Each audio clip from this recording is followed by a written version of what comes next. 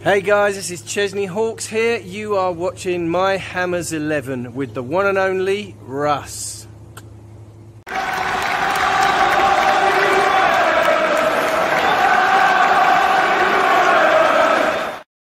Hi everybody, Russ from My Hammers 11. Hope you're all safe and well. If you're new to the channel, please consider subscribing, hitting the bell icon. It's made every time I put new content on. As always, I'd like to thank our lovely channel sponsors, Untuck It. Check them out in the description below. Today's guest, well, it's the afternoon, it's the morning here. I mean, Ches is from the LA as well. Ches is in the LA as well. So, yeah, he's in LA. Oh, I'll have to. We'll have to start a supporters club. I know there's a supporters club out here. Hollywood Hammers. Yeah, we've had Longers, James Longman. He's on there as well. So he's the exec producer of the Late Late Show. So yeah. Anyway, hi Sam. How are you? I'm not bad. We had an earthquake here actually at 4 o'clock in the morning this morning. Oh, I've been up since 4 o'clock, so it's no. early rise today. Oh God! Oh dear! Oh dear! That's the type of thing that would happen to me, you know, because obviously it's Easter bank holiday at the moment. This will go out on the Tuesday anyway, but an Easter bank holiday. So typically, you know, all week, you know, get up for work normal time, and you're thinking, oh, okay, brilliant, I'm going to have a lie-in. No. Yeah, Daughter, exactly. wife, ping, like 6 o'clock in the morning. It's like, for God's sake! For God's sake! Yeah, I didn't need it this morning. No. But I mean, we've had it all here. We've had a lovely Easter, and then it snowed this afternoon. I just saw that because it's been hot there, and then it snowed as well, didn't it? Yeah, it snowed. Walking to Sainsbury's, and it snowed. I was like, oh, I tell you what, this country, man, this country. No wonder you fucked off back to LA. So yeah, exactly. One of the reasons. Yeah, I can imagine, man. But we don't get many earthquakes here, so you know. Yeah. Swings and roundabouts a bit. Swings and roundabouts. Anyway, how have you been, my friend? How have you been? I'm good. Back in LA. We've done the road show this year. Pretty much lived in every country possible. And we've got back to where we started. So it's but it's good. I've got to say, it feels like life's getting back to normal again. Yeah. So I know you're a little bit behind us here, but it's here, everything's back open again. A lot of people, over a quarter of the population is vaccinated. So it feels like normal life again. Other than a mask, it feels like normal life. There's not much you can't do anymore. So it's a bit more of a positive mood. No, I think it's the same here, though. To be honest, I think it's the same here. I mean, we've got, I don't know how many it's a fair percentage have had their first vaccination already here. So, yeah, I mean, you know, next week the pub's open. That's what I mean. So it's better. You want to see people getting back to work and things like that. So I'm desperate just to get back into an office now. Yeah, I think I am as well, actually, now. I just think people. Yeah, I was thinking about the other day. It's like the last time I got on a train, because my office shut down. I was in Farringdon. That shut down pretty sharpish. The last time I got on a train was West Ham versus Southampton. Then it wasn't. It was Man United when we played the Man United game this season when we had 2,500 fans in. Then the last time before then was the Southampton game, whenever that was, like ages ago. I haven't been on a train since like over a year. It's crazy, absolutely crazy. But yeah, hopefully it seems that things are starting to get in the right way. So we'll see. Yeah, at the time of asking, I think Boris is just about to go on and tell us about our new system, our traffic light system. Well, hopefully it's good. Who knows? But it's all good. Yeah, and hopefully we'll start getting some fans back in the stadium for the last game of the season, which would be cool. The Southampton game, I think 10,000. So, I mean, that's one thing that's kept us going, isn't it, Sam? To be honest, I mean, West Ham, you know, it's just it's mental, isn't it? Like, it's weird. And I know you're the same, but it's our life. Yeah, it's for me. It's everything revolves around. Like I'm so used to now. It was funny. I went back to live in Europe for 6 months, and I found it so weird having games at 3, 8 o'clock. It takes your whole day up because I'd watch every single game. Whereas in LA, the games start at 5 o'clock in the morning, so I'll get up and they're finished by 1. So you've still got your day. So I was getting the old woman saying, "Oh, you're always watching bloody football," but she's never noticed it before because she was asleep for a bit of it. So it's so I'm back up to my time. But it's being back now. I realise the Champions League and the midweeks are difficult because it's sort of midday and you forget they're on almost. Not West Ham. I'll be watching that today. So it's the big one today. Big one today. Big one today without Mr. Rice. Oh no, I saw it about an hour ago, and I nearly crashed the car when I was reading it. Yeah. I thought, just when it was about to go, this is because I think as a West Ham fan, you think this is it. This is where it all goes wrong. Yeah. Well, it's like the bump in the road we've all been waiting for. Do you know what I mean?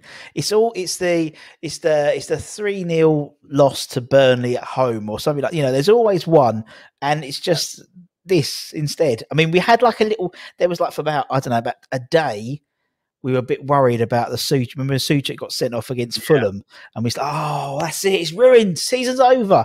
And then it got rescinded. So it's like, oh, then it's like this one's like, fucking hell. I was kind of hoping that today it's going to be like there's a big of smoke and mirrors, and then he comes out with a captain's armband. You're like, come on, Moise. That's what I think. Obviously, this is going out on Tuesday, so he could be all proved wrong. It could be a real sort of Beatles about moment. Alan Beck have done a prank on us all.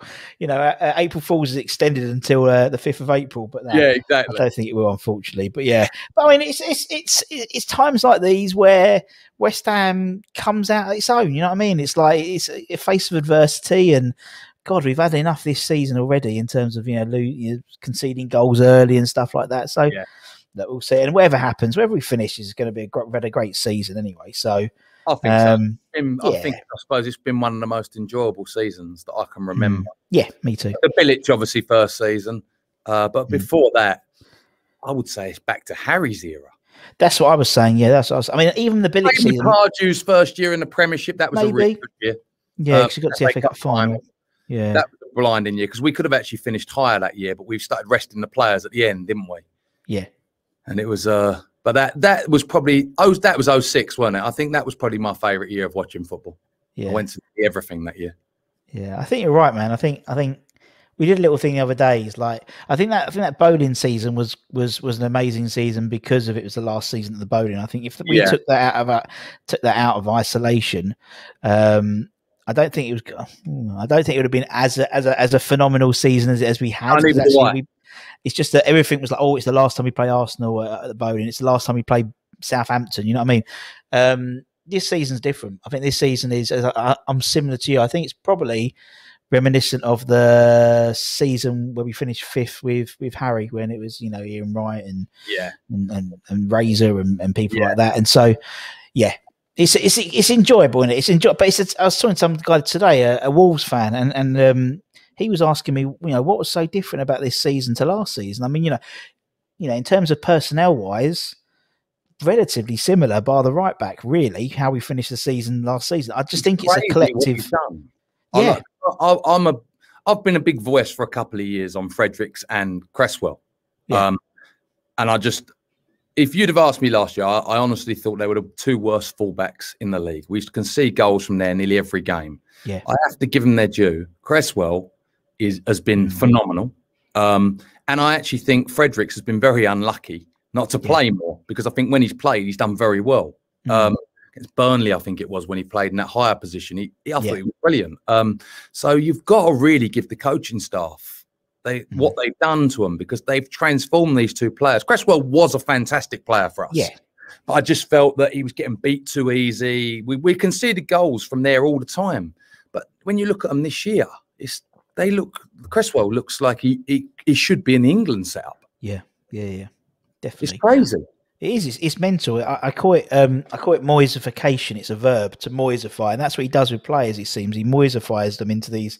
Like you look at him, and you look at someone like Fornals. So obviously, Fornals was bought by Pellegrini as like a tricky number 10. And he sort of transformed him into this sort of integral midfielder, which I think when we lost Man United game and the Arsenal game, we practically lost. We got a point, but he felt like a defeat, didn't it? He wasn't playing. I think he makes a massive difference. And he's done the same. He seems to be doing the same with Frederick, as he said, pushing him into more advanced role. Masuaku as well, That's another one. How did he start the season? Yeah. The guy I thought was awful, I would say. But he's become...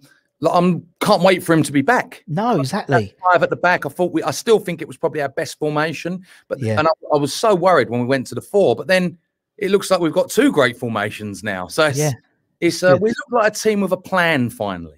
Yes, no, I agree. It's players just thrown on a pitch. No, I agree. There seems to be like something being built. It's where that Bilic season was a great season in isolation. I wouldn't say there was a real plan. It was like, apart from just give it to Payet. That was the plan. Yeah, exactly. Well, it seems like, things have been built, and and Moyes is talking about, obviously in January we didn't buy a striker, but he was like, oh, but I want to get, and he's planning 3 or 4, and obviously next season it will be okay. Well, then we need to replace Fabianski next summer and Mark next summer. So there's like this like building blocks, and it seems to be the right way. And if we finish, say 6th this season, 5th or 6th, and say next season we finish 7th, that to me is a great couple of seasons, and that's what we need to do. We need to be in that top 8. Top 8 we should be, based on that team. And hopefully, this. I think, in a weird way, I always look in the positives for everything, and I think Declan Rice getting injured is actually a bit of, I'm not saying blessing. No, why am I saying it? But it's a bit of a blessing in disguise, because we've never had a plan B. Dex played so much. We rely on him, and there's I think he's played something ridiculous, like 50 something consecutive Premier League, a whole season and a half. It's even more. I think it's like I think it's almost something like that. The other day, 90 minutes straight or something. I don't know if that includes England and things like that, but we rely far too heavily on this kid. But he is. I would say he's up there with the most special players I've ever seen. Yeah, he's mustard. He's absolutely brilliant, and I think actually it's going to help us out a bit. It gives us a plan B, and also it convinces people, higher up the food chain, so to speak, that we need this guy. We need him timed down to a long-term contract and and all this as well, because he's so integral. I just can't see why we've not made him the highest-paid player in the club's history. Yeah, really. That's the bit I don't get. Say, you're the captain. We're going to give you the money that you deserve, because I think he does deserve it, because he's been there, 4 seasons now, 5 seasons. Yeah. Like, first name on the team sheet. I don't know if him probably gets frustrated and he looks at people like Yarmolenko and things like that on more money. Yeah. I don't know. And you could go to a bigger club and get that money. Yeah. Why I'm putting this out there, by the way. No, but I think also, but I don't think he's necessarily influenced by money, unlike a Yarmolenko. Do you know what I mean? I know. I think it's all going to come down to there's going to be money in it. Yeah, there will be, because it's a short career. It is. Yeah, got 10 years to make as much as he can. People go mad about Harry Kane now. What would Harry Kane earn if he'd gone to Real Madrid for the last 5 years? That's a classic example, isn't it? So compared to him and Gareth Bale, for example, how much more money has Gareth Bale earned than Harry Kane, and how many games has he played? Compared to Harry Kane, but exactly. Yeah, interesting. We'll see. It's going to be a interesting summer. I think it's going to be an interesting summer across everyone. Crystal Palace, they've got like 15 first teamers who are out of contract, plus their manager. I mean, I don't think actually Moyes has signed a new contract yet, technically.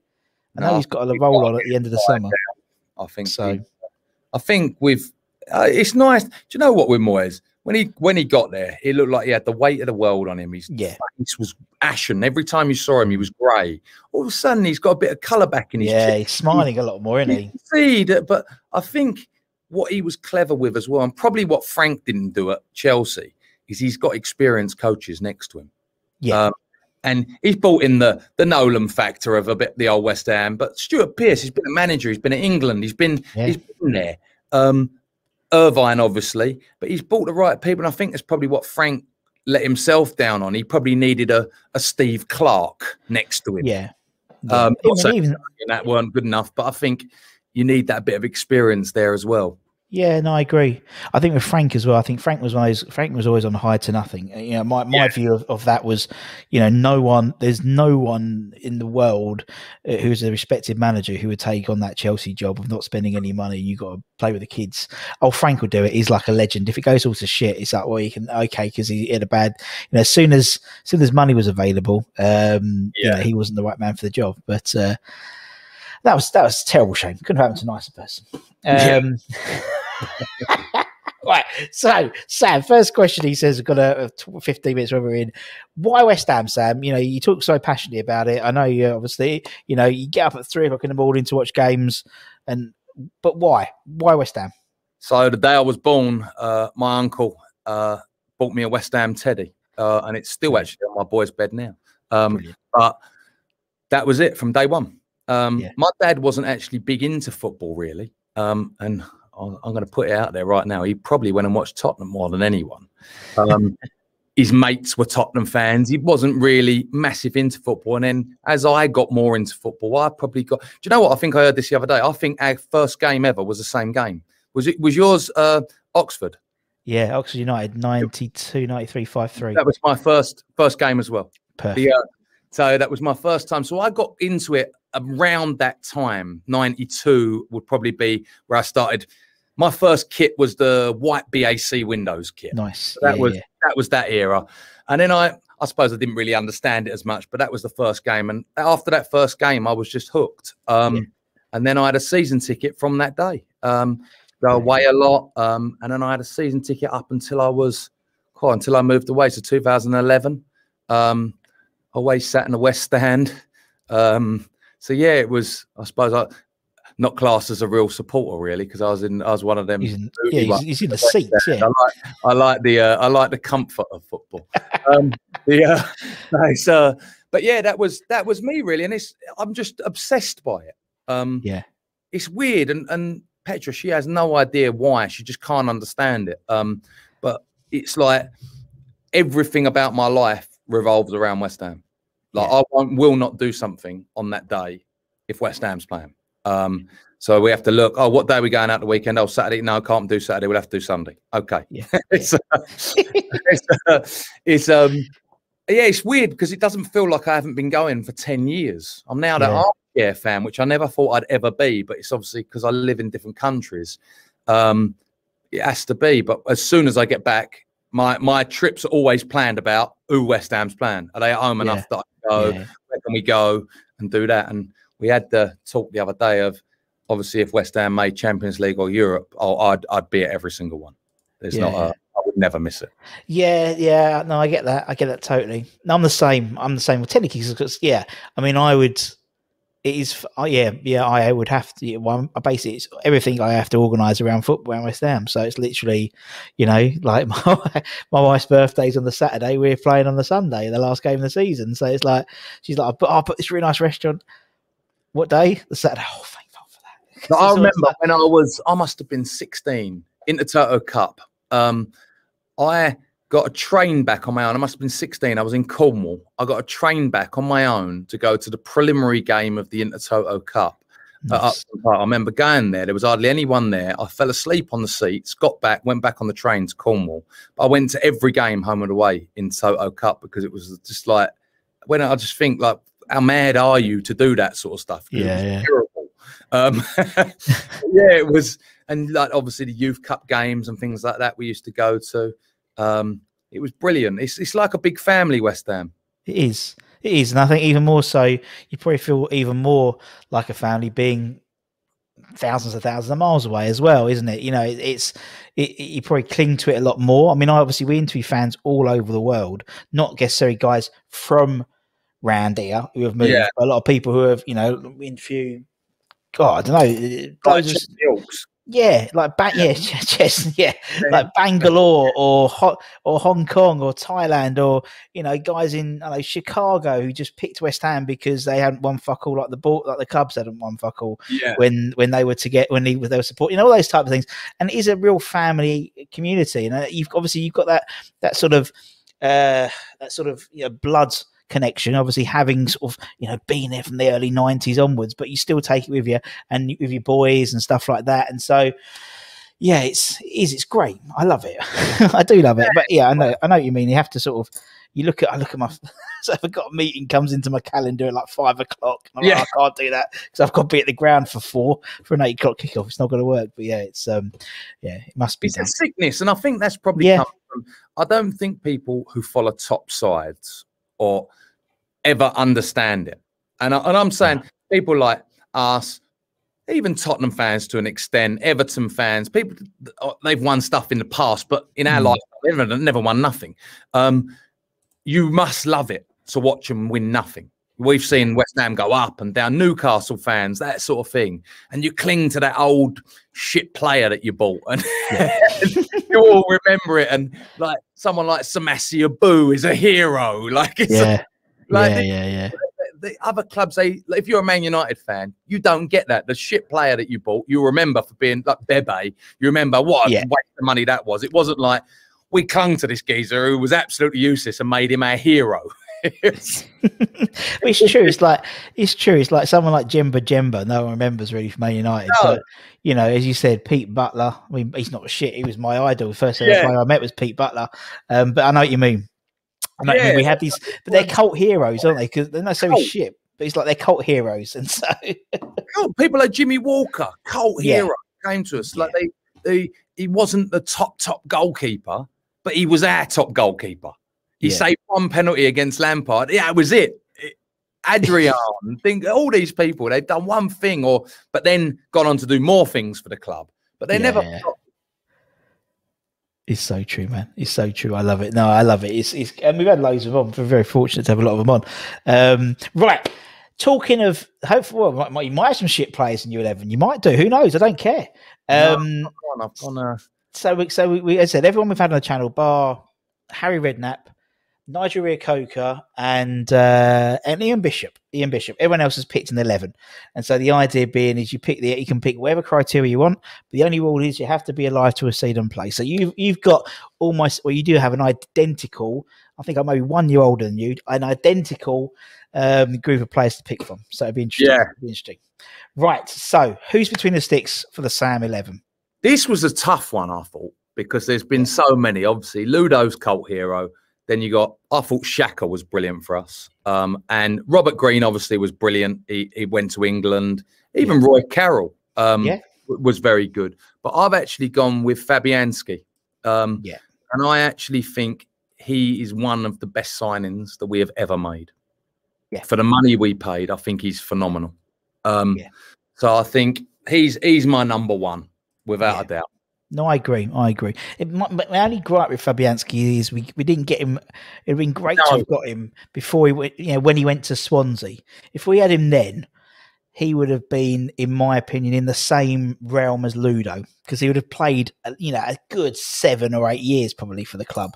I agree with you on that. And it was a tough one putting him in over someone like Ludo or Xhaka, to be honest with you. And all them, to be fair, there were some good goalkeepers in there. We've had good ones and all, but the Bernard Lama, that was a good one. And Roberto, we've had a few. We had a sort of a spate, didn't we? We had like Ludo for ages, and then it was like a bit of a and he had Howler against Bradford, didn't he? Neil Finn. Exactly. Neil Finn. Hopefully Neil's coming on with his one. Really? I get Neil on. With goalkeepers is an area we seem to have done really well with. We've had, as I said, we've had Jimmy on, we've had Stephen on, we've had Xhaka on, we've had Joe Seeley on, we've had I can't remember. I love Joe. Joe's a top boy.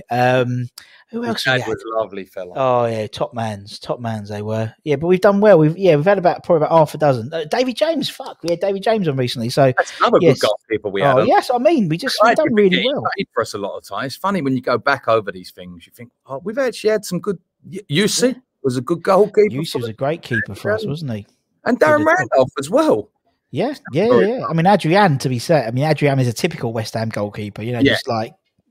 Just brilliant in one game and an absolute dog another game, and then that's just West Ham. But yeah, Fabianski, I agree. He was in my team. I just think he is the best goalkeeper technically I think I've ever seen. He's just so it's like now. So obviously I'm still at the game, so when the ball comes across and it's like something to across to claim, I don't even look at Fabianski catching it because I know he's going to catch it. Yeah. I'm looking at who he's going to throw it to already. Just have that sense of confidence. And obviously when he wasn't in the team last season. Seems mental. It was last season ago. The team went to shit. Pellegrini lost his job, and Roberto, and it's so important, right? But at least we've gone for another season, which is good. Totally right. Okay, so Fab's in goal. Let's go defense. Who's your first? Yeah, you go for it as you want to, Sam. There's only one. Number 3. Number 3. My hero. that it doesn't get any better. I think from that first game that we ever saw him play, he scored 2 that day, I think. He did, yeah, because I said, oh, you scored my first ever goal I saw today. When I scored 2 that day, Russ. Yeah, I'm sure. I know he did, but it was the first one because it was like it you. Was wasn't it? Yeah, 35, I you know. still remember that goal. And I remember the one against Man City, and he never got the acclaim that he did as a footballer. No. He was a fantastic footballer. His passing was insane, actually. And obviously the tackling, everyone remembers him for the tackling, think more thuggish or whatever, but he was a fantastic player. Touch, and for someone that didn't warm up or train that hard, he could have been even better. Mental, innit? Yeah. I asked him that question. I said, "Is it true you didn't? Is that you never used to warm up?" But nah, no. I'd put my kit on. I put my kit on, sit in a hot bath with my kit on, with a Mars bar and a can of Coke. Madness. When you think now, like madness, it's funny. I'm just listening to Arsene Wenger's book at the moment, and it like you listen to that and that, like you were the same era. Oh, I loved him. Yeah, top Julian. For me, there should be a statue of him outside the ground for me, because I think for me, he's up there with the greatest ever West Ham player. Yeah, no, I agree. He's there. From Bobby Moore. Obviously, Bobby Moore is there, but then you've got the Billy Bonds, the Trevor Brookins. He is there for me. No, I agree. Yeah, you're totally right. I think particularly for our generation, because we never saw any of them play. So, you know, it's almost like a tier system, isn't it? They're like, you know, there's like, you know, that for that era, every era has them. And obviously for our era, it is people like Julian Dix and people like that and Ludo and guys like that. You know, that sort of era epitomised those players. And Julian's, as you said, but he's one of those guys who transcends generations. So the older players, younger fans, older fans, and stuff like that. But Julian, Julian's wasn't made much of. You know, when he was the number 2, I didn't ever feel that we used that. No, as much. Really. Nah. There should have been a lot more fanfare around that, really, because it was great to have him there. Yeah, but he didn't like any of that. No, but it's a shame. It was a shame. Brought a new era of fans to Julian Dix. It was a shame because obviously the last game of the season when we did the big thing at the end with Ben and Bianca, we had he was meant to be doing we was trying to get him to do a bit like because we introduced I think we introduced all the former Hammer of the Years or something like and he didn't want any of it, so we had a spare taxi. No, Billy Bonds didn't turn up, so we had 2 spare taxis. It was a shame, but he's never been like that. He's never been that type of person, you know. So no. It's just funny, isn't it? You think if that was me, right? But that's just me. Maybe it's just my personality. I'll be all over it. You know, like doing everything. You know, but it's like, but it doesn't matter. Maybe that's part of his charm because he's like that. Do you know what I mean? It's not in everyone's faces all the time. But nah, fair play to him. Right, so Julian's in. Who's next? Who's next in defence, man? I'm going with Rio. I think I don't think I've ever seen a defender as good as him in all my still watching the game now. I don't think I've ever seen someone as confident as he is on the ball. And it was funny because we got Rio, we didn't get Man United Rio. We had Rio doing tricks at the back. He used to lose the ball. I can remember he'd done a double drag back against Newcastle at home and he put it for a Didier Man's legs. And I just thought that is the best thing I think I've ever seen a centre-half do. I remember it as a kid, and I remember going home trying to do the same and things like that. But he obviously went to Leeds and he learned to defend more than Manchester United. And what a career. But I'm taking him just for when he was Rio at West Ham. Yeah. Not Rio, Man United or whatever. Yeah. Rio at West Ham, I think he's still up there with the best centre-back we've ever had. Oh, yeah. Without a doubt. He was yeah, as you said, we got him. He was a different player then when he when he moved, and arguably, you know, if in a retrospective view of his career, he obviously had, you know, he had an amazing career. But you know, you look at it, if he still had a little bit of that West Hamness in him, he would be in the Braces and Maldini. 100%. Tiers, wouldn't he? Terry's a fantastic defender as well, and it's always suppose, who was better, Rio or John Terry? And I don't know. I think, yeah, if he'd have done a bit more of that, I think if Rio had played in today's game, he'd have been at City, and he would have bossed the game because he was a better player than Virgil van Dijk, in my opinion. Yeah. But Van Dijk's sort of on this pedestal now where Rio could have sort of been there. But it maybe played in a little bit of the wrong era as well. He come out sort of the end of the tackling era. Yeah, exactly. And Sir Alex was he wanted his defenders to defend primarily, wasn't it? So it wasn't about nowadays defenders are the same as midfielders. They're interchangeable, really. Yeah. And I mean, look at Liverpool. They've had defenders playing centre back and because they've had to. So Mascherano. Yeah, exactly. So he would have fitted into arguably the modern day slightly better, I think, than maybe his era there because of his natural ball playing ability. But anyway, Rio's in. That's the main thing. Rio's in the Palmer 11. Right, okay, we've got Dix, we've got Rio. Who's next? This was a really hard one because there's been a couple, and I suppose it should be Alvin Martin, I suppose. Yeah. But I've gone with Ginge. Yeah. Just because I love him. He doesn't. He was brilliant for us. And actually, Gabidon probably is there as well. Yeah. Winston Reid, they were fantastic players. Igor Stimac was a great player for us as well. He was. Razor done well for us. There's a few there, but I think for me, Ginge, cult hero, you can rely on him every week. He's going to, and next to Rio, I think that's kind of the perfect partnership. Yeah, definitely. You've got a bit of guile and a bit of, grit. Guile and grit. Fantastic. And we missed him when he went to Villa. Well, I think he came back a better player. I think actually the best thing he did for West Ham was leaving because he then was with Richard Dunn. Yeah. And he's like that type of player. And he came back. I don't remember much of Ginger's first stint, but his second stint, I remember him because maybe he was more of a, chiseled, grizzled man and, but yeah, no, he's a top boy, Ginge, top Ginge. Yeah. Yeah. He's grit. That's like that. Brilliant guy. Loves the club. Yeah. Epitomised everything about someone who comes to play for West Ham and took it all on board. Definitely. Yeah. That's what I like. Right. Okay. Dixie, Rio, Ginge. I've gone for me right back. I think we'll be saying Soufal in time. I agree. He will be, but he's only had a season, not even full season, so I can't put him in. So I've gone for Stevie Potts. Yes, good old Steve Potts. Which I don't know if he'd make a lot of people. It was when going for it, I was trying to think. You had Schemmel and Impey, even Antonio just played there and people like that. But Stevie Potts played so many games for West Ham. Another one that probably doesn't get the praise that he deserves. Same as Julian. He doesn't like doing things, Man, a little bit, Steve Potts. He played so many games, was captain of West Ham for many years, was very small and played centre half. Yeah.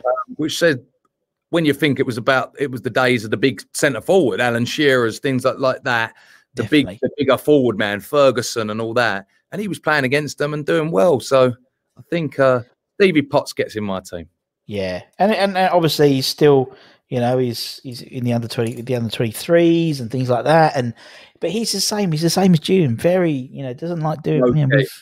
We've had lots of his mates are trying to get him on the show, and he doesn't like doing them. So it's like, I think because it's like his job. Do you know what I mean? He never did interviews really, like TV interviews either. We found one which we did, which we put up when we did a little video, a little appreciation night for him. But even that was like 30-second video, interview and stuff. But no, again, one of those guys who's sort of that modern day legend, really, are sort of our legend. Yeah, I think. Yeah, exactly. Newer age won't remember Steve Potts. No, our age will. They're Ian Bishops and things like that. That was our age. John Moncurs and that. So they were our legends. Yeah. That was when football was fun. I'll be honest. I find football boring now, from a personality perspective. It's like that's why someone like Deck stands out head and shoulders with all the younger players because he's just got personality when he interviews him, and he talks so well and so openly and hasn't had anything media trained out of him in terms of how he interviews. Yeah. Whereas everyone else is so boring. I just find it really boring football from We're all that perspective. scared of getting done over, and it's sad, really, because even like the celebrations and things like that. Had a celebration. Ian Wright, like what a great man that was for football. Even when he was at Arsenal, celebrated every goal like it was his last. That's what you wanted in your team. They've killed football now. It is more boring. I've got a lot of friends that have actually stopped watching football as much, which is they just don't find it as exciting anymore. Which makes sense. I understand that. I understand totally. That was right. Okay, there we go. Right, who's the next player? Let's move on. Let's move on. Who you got next in your team? Right wing. I'm going Trevor Sinclair. Good old Trev. I think he was a brilliant player for us. He could play in different positions. He played up front, right wing. We were sort of a 5 at the back at the time with Harry, weren't we? And he was. I thought he was another kind of underrated. He scored goals. Was good in a tackle, fast. Got back in the England squad with us, didn't he? He did, He played right back at the World Cup, didn't he? I think he played. Yeah, so I think he started left wing, didn't he? And left. I think he played everywhere, wing or something like that. Yeah. I can't remember. Was he predominantly right or left? I can't actually remember. I think he played. I mean, he's in my 11 right wing, and I think that's what he tends to be known as best. But he was one of those guys who could play anywhere, really, anywhere, and he would play a decent role wherever you put him. Do you know what I mean?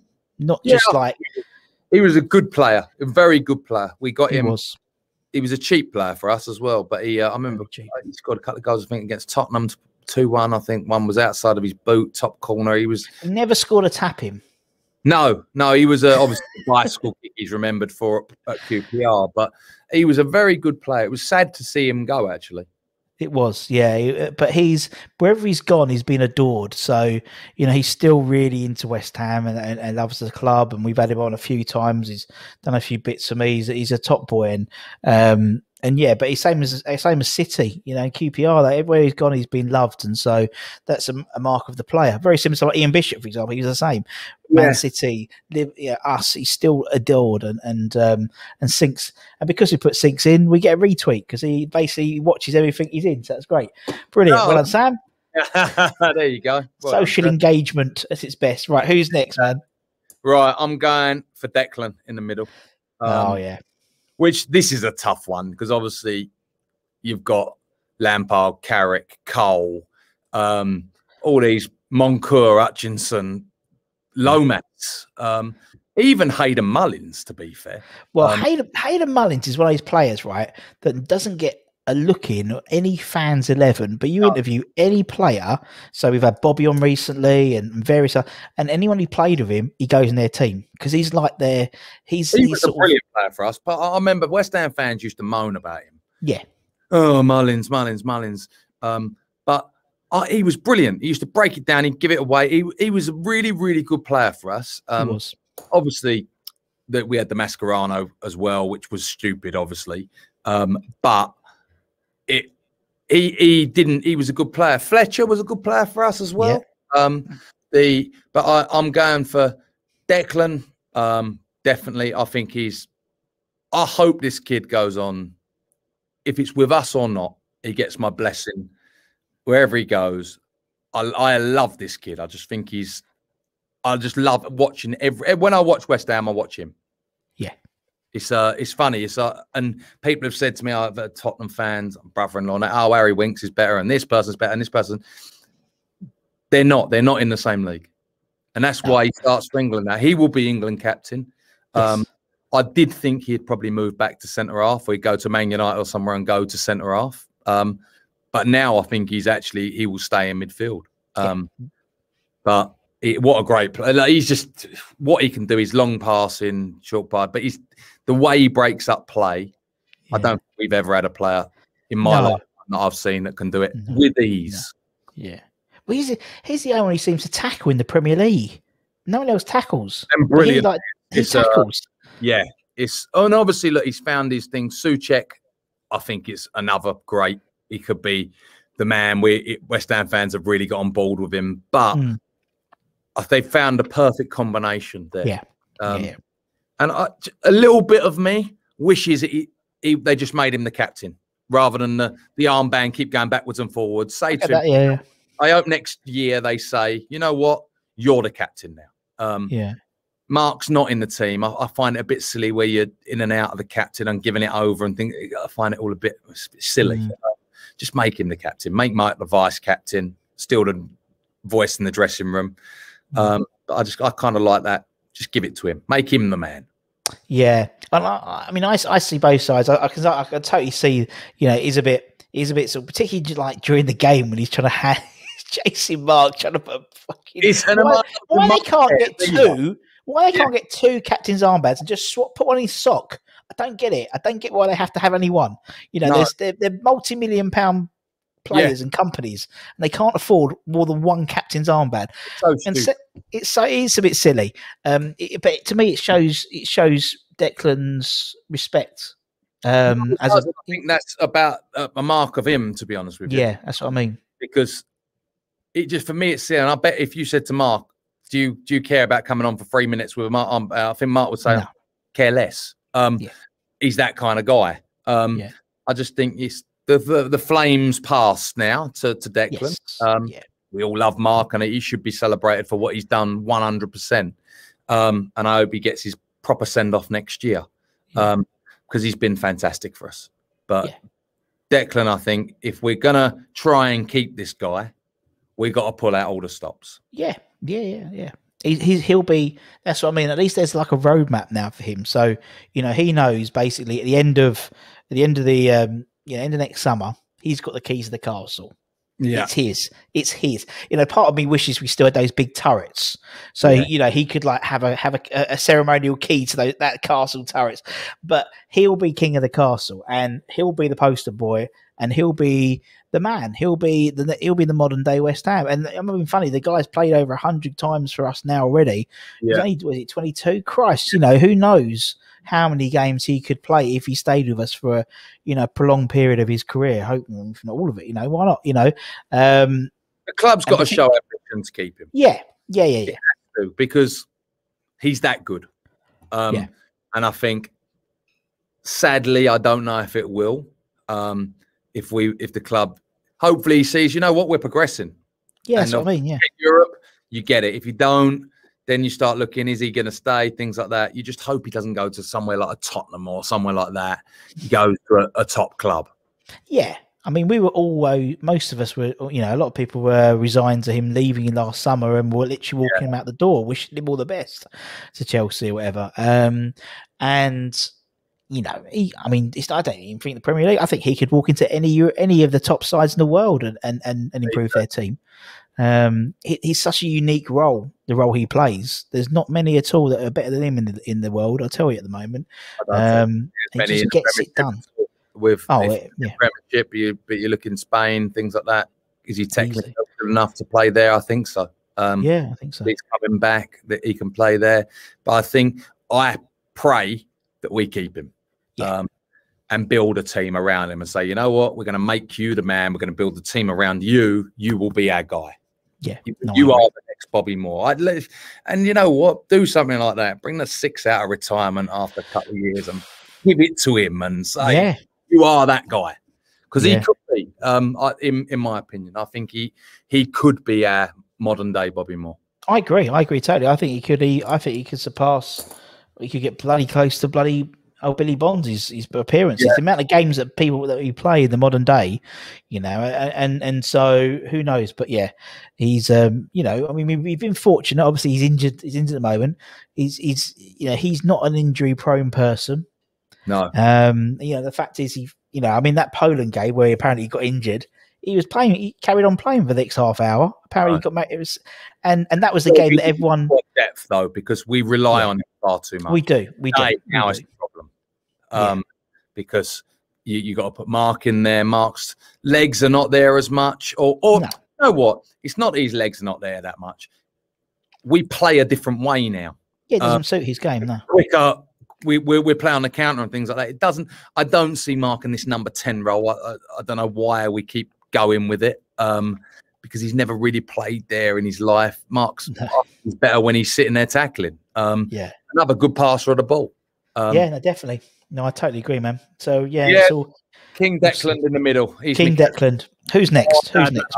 How could you make Declan captain over Julian? I don't know. Oof. I don't know. They can have a fight for it. They can have a fight. My second one is probably going to cause the uproar. Is Frank? It was between him and Carrick. Carrick, I thought, was fantastic, but him and Deck are a very similar player. But Lampard, I think he was probably one of our last, well, Nolan, I suppose, but last goal scoring midfielders. Souček, I suppose, as well. But he was, it was a shame that West Ham fans never actually gave him the chance, really.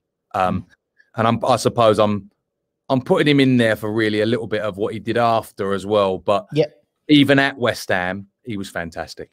I don't think we actually appreciated what we had with him. I think we did.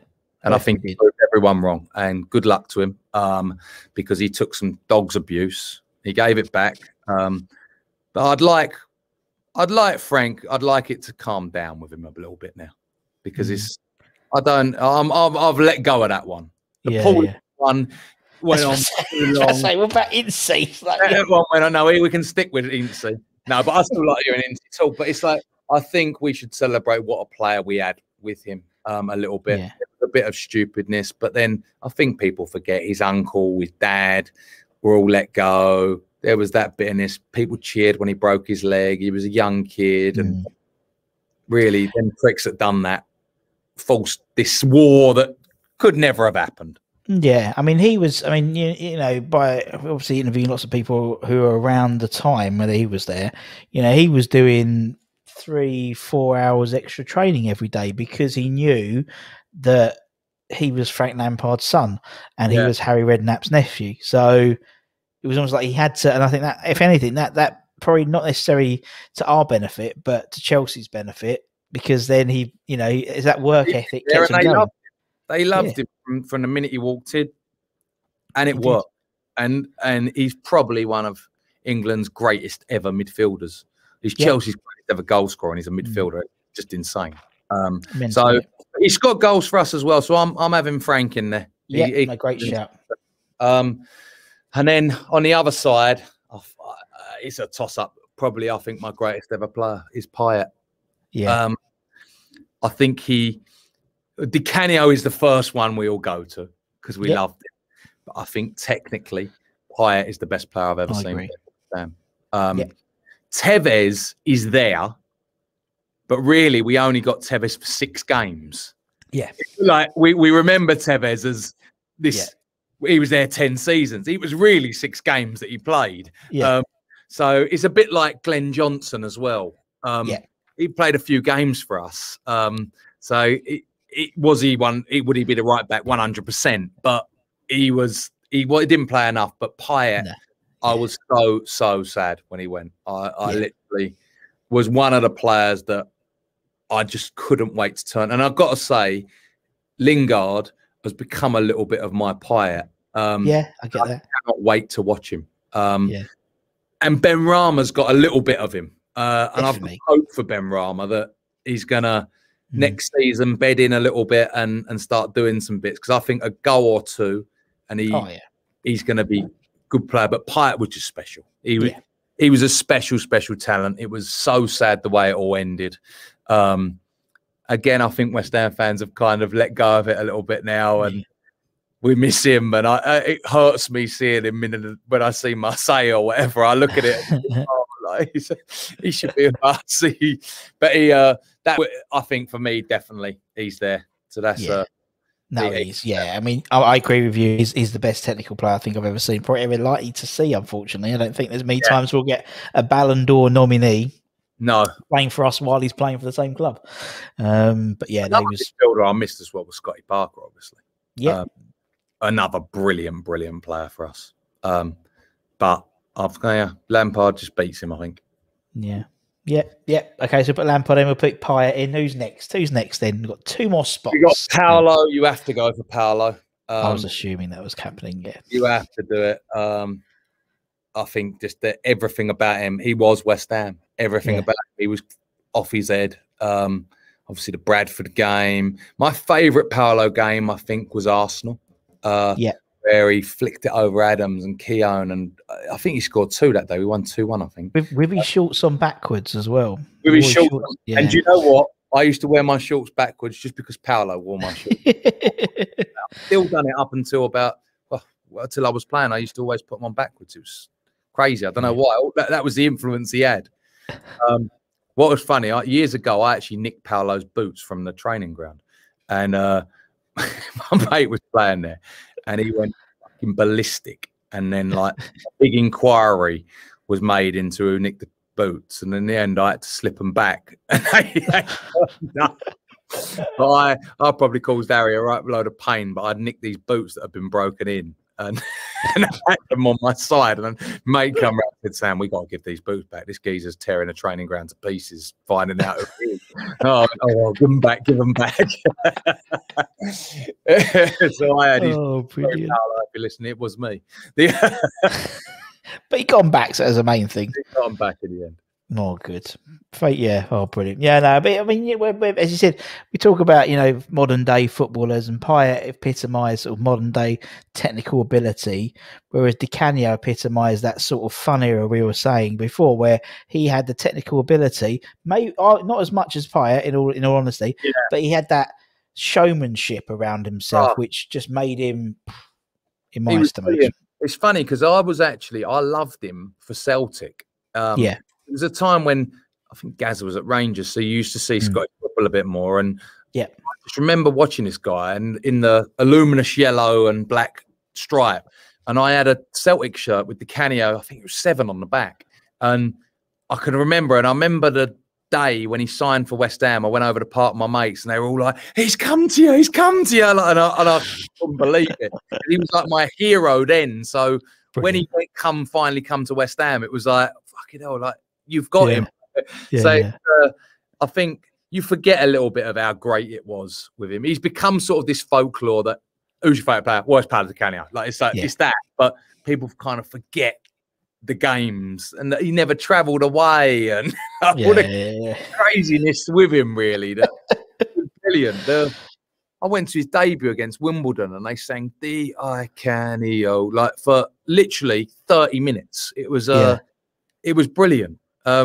In the old white kit, it was he was just that man that made us all happy. Yeah, he did. He just made you smile. He made you smile. Even us. He did there with that defender, like he put him on his ass. So that was it. You lost 3-0, but it was Paolo. That's the thing. And the thing is, we're talking about him, and we both got his big Cheshire Cat's grins on because that's what he brought to us. He was his smile, and he made us enjoy our time. I mean, that whole period was just crazy. You talk about a Bradford City game, something like that happened every game, but it was just that game epitomised just the whole thing, the whole just every facet of Di Canio, whether it was him being mesmeric or him being this petulant kid and wanting to get subbed off, and that's why I loved him because he was just didn't know what Paolo was going to turn up. When everyone goes on about that Everton when he won the award, because if you rewind that and look at it, he was never going to score that goal. No, he caught it so high he would never have even headed it. And you look at it and you go, "Oh, he's going to score!" And no, Paolo, you weren't. You got an award for it. So if he was going to score, he probably would have. It was who's my final? I'm going. Who's your final one? It was a tough one because obviously it was Tevez, there was Defoe, Kitson, Bobby, Colton, but I've gone for John Hartson. Birthday boy. It's his birthday today. Is it? Happy birthday. Yeah, 43 today. He was the only player that when he left West Ham, I cried. I can still remember watching it on the news in the morning before I went to he saved West Ham. Him and Kitson. We were down. That game against Tottenham, the first game, they scored. But I think it was a season after. He practically scored. I think he scored 26 goals or something like that. He's our last ever real goal scorer. Yeah, he is. Like when you think back, we were talking about it the other day, but he was a brilliant player. He just had everything. He was our Alan Shearer. Yeah, he wasn't as good, but he was Alan Shearer for us. And he's got, I mean, obviously we did a little appreciation night for him as well. And looking at his goals, my assumption was he always scored like headed goals. Yeah. But it was only with that Tottenham game where he scored his debut, where he put Sol Campbell in the net with him and the goal. That was really. Most of them were like it was just powerful shots and dinky finishes and stuff. He was a strong player for us and a top boy. I love John.